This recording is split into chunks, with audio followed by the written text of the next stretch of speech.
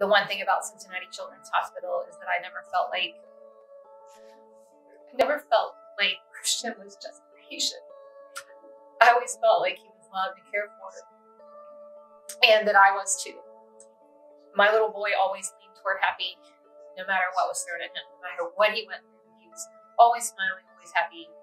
And I say this all the time, but this is my way, my family's way, my friend's way. This is our way of leading toward happy in his country. My name is Tanya, and I'm Christian's mommy.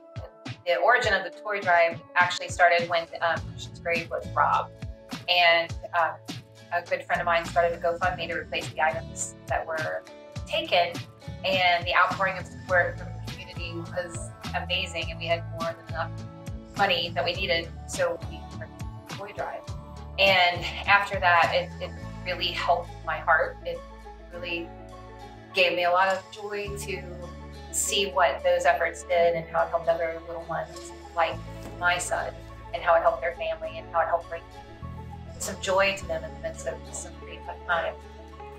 So every year, around February 18th, from January 1st through February 18th, which is Christian's birthday, we run the toy drive. And it's very special to me because I can remember how those items, how toys brought bits of normalcy and also a little bit of magic in the midst of some really hard times. We might be having a bad day and someone can walk in with something just super fantastic, Peppa Pig or a superhero, Spider-Man or something, and the whole room would change and my son's demeanor would change.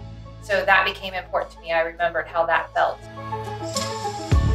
If you think that, I say this too, you think that you're going to teach your children all about life, and they end up teaching you. And I feel like that's one of the best gifts that's left me with, is to try to experience the joy in the midst of everything else. So that's partly why we do what we do. So we want to give these families and these children just a touch of